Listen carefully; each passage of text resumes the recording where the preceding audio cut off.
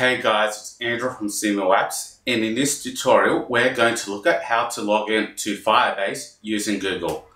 So in one of my previous tutorials we have already set up a Google login, so that's going to be the base template for this tutorial. So make sure you go on and download the source code for that below, and if you haven't already, go check out the video on that tutorial below. So let's get up to setting up Firebase with Google sign in our app. Okay, so as I mentioned, the Google sign-in is already set up in one of our previous tutorials.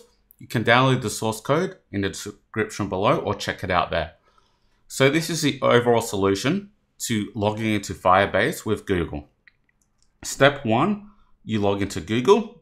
Once you've logged in, that will return a Google token. Now, step 3, your app will then log into Firebase and it will pass in your Google token, which identifies your particular Google user. So for example, Andrew's Google user. Then once Firebase is logged in, it will return the Firebase token.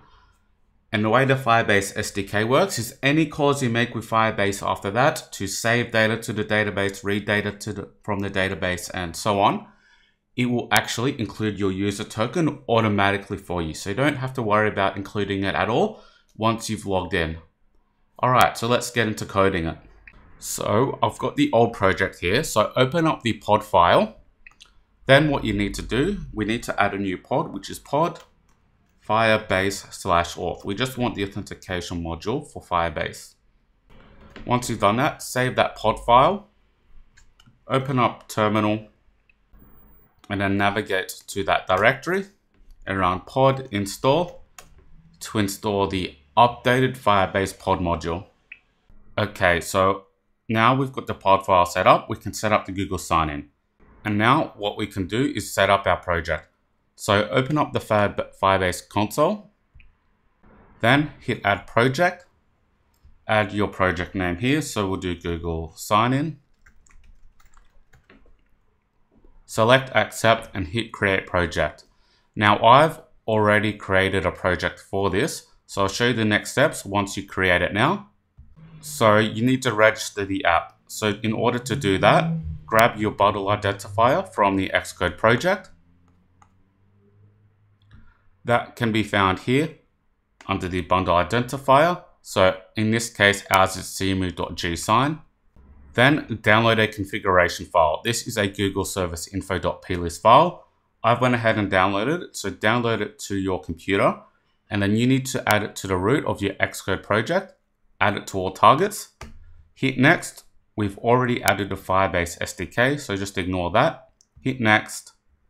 We'll add the initialization code later, so hit next. Then hit skip this step, and we've got our project set up. So now I'm going to add the Google service info.plist file here, drag that into our project, and copy that in. Now, next up, what we need to do is back in the instructions, if we scroll down, we've got implement sign-in.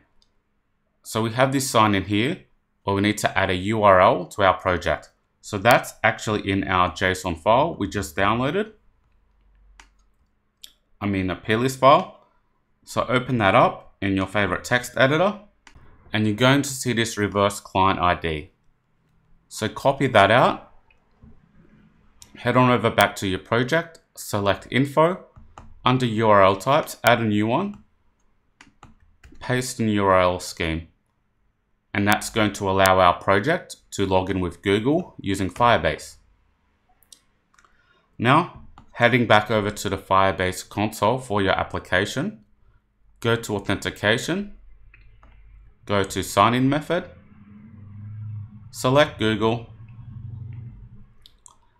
toggle the enable button to enable the sign-in. You'll need to add a project support email, so add in anything you like. Hit save, and now we'll have Google sign-in enabled for our app, and we can get around to the coding for it. So in order to set up Google sign-in for our app, go to the app delegate, going to import Firebase. Now to configure Firebase, we simply use firebase app.configure. Then for the client ID, we're going to delete our old one. I'm going to do Firebase app.options.client ID, and that's going to get our new client ID because we're using Firebase to sign in with Google. Now to actually sign in with Firebase on Google, under our existing sign in function here, after we've signed in with Google, we sign in with Firebase. So we'll make a comment called Firebase sign in. So to sign in with Firebase, we simply do guard let authentication equals user.authentication, and else we'll do a return. So remember at the start, I showed you the Google authentication, how it returns a token. This is where it's getting it here. So we check if we've got a Google authentication token. If we don't, we return, because that means Google hasn't signed in successfully. Then we do let credential equals Google or provider dot credential with ID token. We'll do authentication dot ID token, and access token is authentication dot access token. So we get the Google token here, and now we'll actually sign in with Firebase. So do auth with capitals dot auth brackets dot sign in and retrieve data, and we'll pass it in the credential we just created. And in the completion handler, double click on that to expand it out, because it'll be a lot easier to type than remembering all the crazy brackets for it. Then we'll do auth result in the first part, then the error. Then in the code, we're going to do if let error equals error, brackets, do print Firebase sign-in error,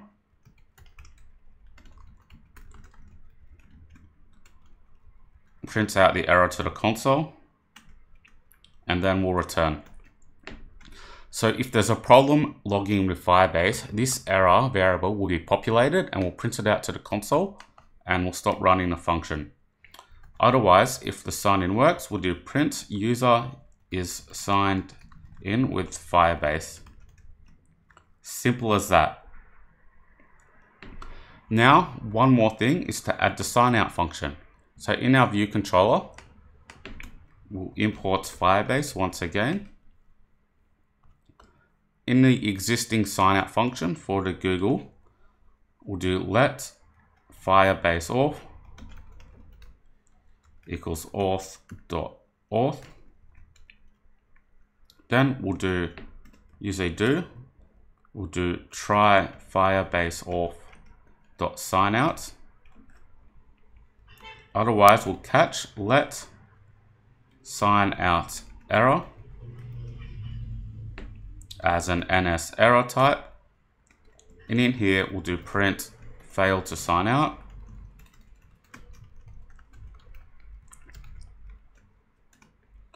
Prints out the sign out error to the console, and we'll return because we don't want to run any more code if it fails to sign out. And down the bottom, we'll add print signed out. And this means the app is signed out down here. So if you want to navigate back to the login page, do some cleanup and so on, this is where you would do it. So let's run our project now and check that out. Okay, so we can see our app running here. So now if we hit sign in, we can sign in with Google. And just while that's loading up, just want to let you know, I did have a weird bug with my view controller, where even though I didn't have a Google account already logged in, it would keep on trying to sign in silently. So if you run into issues where it just tries to log you in straight away when you don't have an existing login, just comment that out. Not sure if that's with the simulator, but I had that problem when running the app. So I'm going to log in with my email, hit next, hit next. Now we can see in the console, it printed out the user is signed in with Firebase. So remember, we print that out when the sign in is successful. Now, if we go and hit the sign out button, we can see it signs out successfully because we reached this signed out point. we didn't get any failed errors, so both Google and Firebase have signed out successfully on our app. So you can download the source code for this project below. If this tutorial helped you, don't forget to give the video a like, comment below if you have any questions, and subscribe for more tutorials. See you guys next time.